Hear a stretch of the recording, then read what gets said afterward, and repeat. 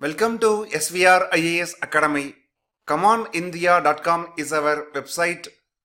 In the Hindu newspaper analysis video lecture, today we will discuss some important topics. Today's date is November 5th, 2016.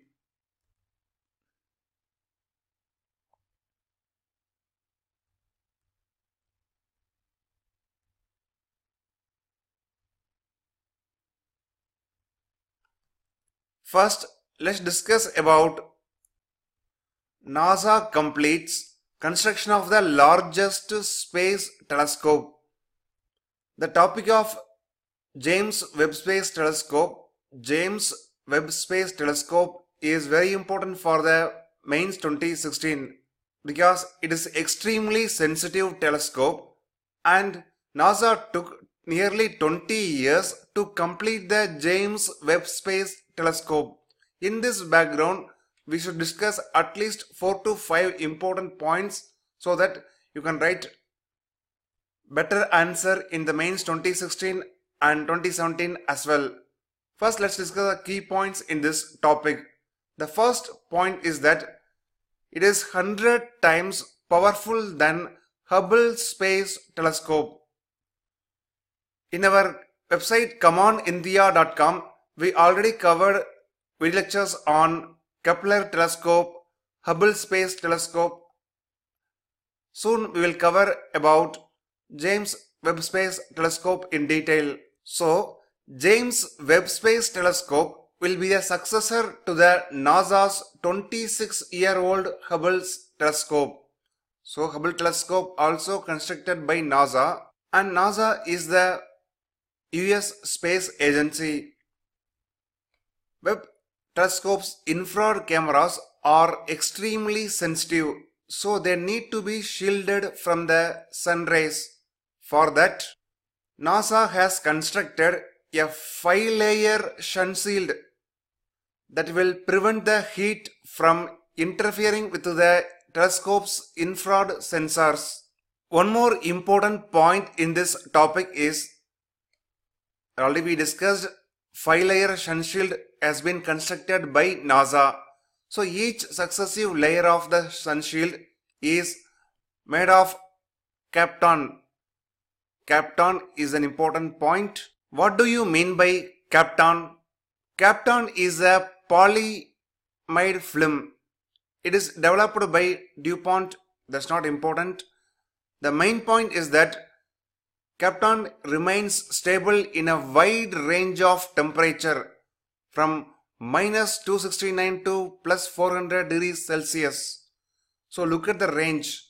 So nearly from minus 250 degrees Celsius to plus 400 degrees Celsius, the Kapton film remains stable. So because of this property, Kapton is used in flexible printed circuits, thermal blankets used on the spacecraft, satellites and telescopes, etc. One more important point for the prelims examination is that James Webb Space Telescope is a joint project of NASA, European Space Agency and Canadian Space Agency. So it's a joint project of NASA, European Space Agency and Canadian Space Agency. James Webb is a second administrator of the NASA who played a vital role in the Apollo program.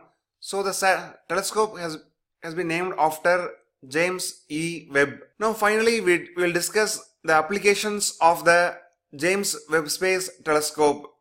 By using the James Webb Space Telescope, we can take the images of first galaxies ever formed in the universe.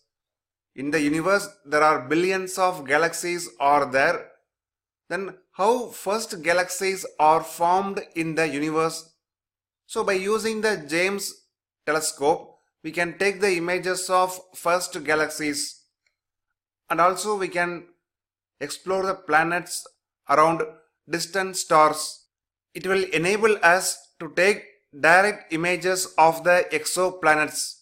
Exoplanets means planets outside our solar system So the planets which are located outside our solar system is called as exoplanets. Second topic that we are going to discuss today is about researchers aim to scoop out marine oil spills. Marine oil spill is becoming one of the problem for all the countries. The issue is especially important to India because India imports more than 80% of its crude oil requirement through sea and via ships. India is also in talks with Iran to construct undersea oil pipeline. So marine oil spill is an important topic for India. So we prepared National Oil Spill Disaster Contingency Plan. India prepared National Oil Spill Disaster Contingency Plan to tackle the oil spill effectively. Recently, scientists at the Indian Institute of Science, Education and Research at Thiruvananthapuram, so Indian Institute of Science, Education and Research in Thiruvananthapuram have developed a technique which is simple, efficient and cost effective. They have developed a compound named as gelator. So gelator is the name given to a compound developed by scientists at IASVR. When applied in the crude oil spill areas, gelators congeal oil including crude oil from oil-water mixture. The method has some advantages. Gelators are in a powder form, so it can be easily applied over oil-water mixture and do not cause any environmental damage. And another advantage is that gelators can be reused several times. It can be reused several times. But in case of crude oil, gelator cannot be reused. So these points will be sufficient for writing answers in the mains examination. There is no need to learn technical details about gelators, whether it has hydrophilic or hydrophobic part and so on. Mainly, you should know the advantages of the gelators. So 3 points we discussed. One is in powder form, so can be applied easily. Second, it won't cause any environmental damage and it can be reused several times. In this context, you should also know about another technique developed in India for effectively handling the oil spill is oil zapper technique. Oil zapper technique. It is a bioremediation technique. About bioremediation, we already covered in our separate video lecture in commandindia.com website. Technique was developed by the Energy and Resources Institute. The Energy and Resources Institute developed this technique and sponsored by Department of Biotechnology. The department functions under Ministry of Science and Technology. In the oil zapper technique, 5 bacteria are present. These are oil-eating bacteria. These bacteria are called as oil-eating bacteria. When applied over the oil spill areas, these bacteria takes the oil spill or oil sludge and converts it into carbon dioxide and water. So this is how oil zapper technique works. So prepare thoroughly on oil zapper technique and also gelator technique developed by IISCR scientist in Trivandrum. Few years back, UPSC asked a question on oil zapper technique in the mains examination. So prepare thoroughly. Now let's discuss another article published in today's Hindu newspaper is Turkey wants India to start free trade pact talks soon. In this image, you can locate the Turkey. Important point regarding Turkey is that it is the transcontinental country. It's a transcontinental nation. That means major portion of the Turkey is located in the Asian continent, and some part of the Turkey is located in Europe as well. So it's a country located in both Asia as well as in Europe. So a transcontinental nation means the nation which is located in more than one continent. Egypt also comes under transcontinental nation category. How? Major part of the Egypt is located in the African continent. The small portion of Egypt that is called as Sinai Peninsula. Sinai Peninsula is located in the Asian part. So, Egypt also a transcontinental nation like Turkey. So, Turkey wants India to start talks on the proposed free trade agreement soon. Turkey is under political turmoil. In July 2016, military tried to capture the power from the politically elected leadership, but the military coup was successfully defeated and many persons have been arrested. In this background, Turkey asks India to start talks on the free trade pact soon so that it can be concluded as a comprehensive economic partnership agreement. Turkish companies wants to make India as a gateway for improving business ties in South Asia, and Indian companies can also use Turkey as a hub to expand the operations in the European Union. One plus point for the Indian companies which operate in Turkey is that Turkey has a customs union agreement with the European Union. So Turkey has customs union agreement with the European Union. Customs union means that kind of trade bloc between many countries where free trade agreement is in operation along with common external policy, common external tariff. So Turkey has customs union agreement with Europe. So India can benefit from this. Another important article published in the newspaper is MCR1 isolated in India and a further chapter in antibiotic resistance. Before discussing in detail, have a overlook how antibiotic resistance develops. Antibiotic resistance develops. It takes decades for the pharma companies to develop antibiotic, a new antibiotic. It takes plenty of time, money for the research and development to develop a new antibiotic. But after discovering the antibiotic, we are forgetting the issue. Improper use of the antibiotic.